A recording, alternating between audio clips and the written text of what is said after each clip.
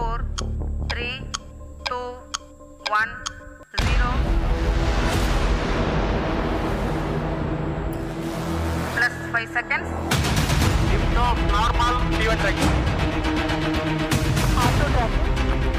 India's space program is hoping to soar higher, riding on the wings of Chandrayaan-3. 2000 M4 rocket.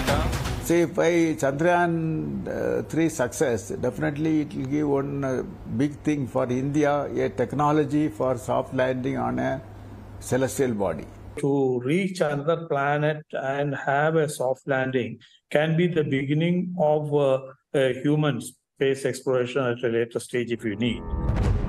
India's first lunar mission in 2008 put Chandrayaan-1 in orbit around the moon and found water molecules in lunar soil. 11 years later, Chandrayaan-2 was only partly successful as the lander crashed, but the orbiter, ISRO said, yielded Discovery-class findings.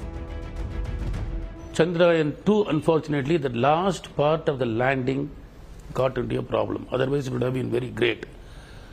That one is all being rectified in Chandrayaan-3.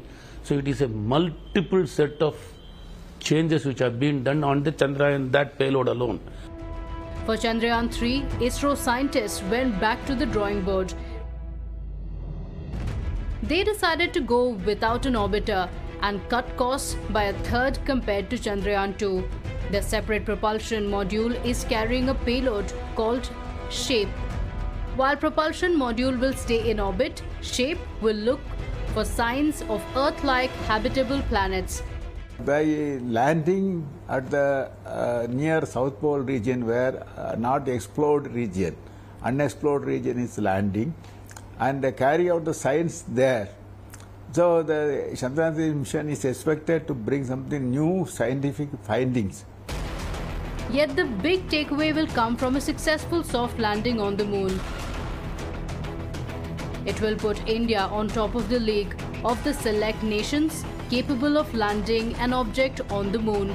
The soft landing of the Vikram will affirm ISRO's technical prowess, demonstrate the ability to conduct scientific experiments on the lunar surface, and gain knowledge of the chemical composition on Earth's satellite.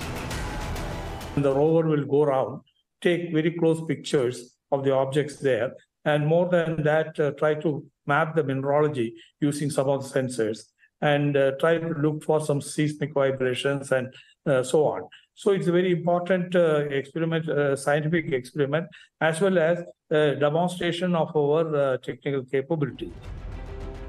The achievement of Chandrayaan-3's objectives, besides bringing laurels to ISRO, could be the force multiplier for India's space industry.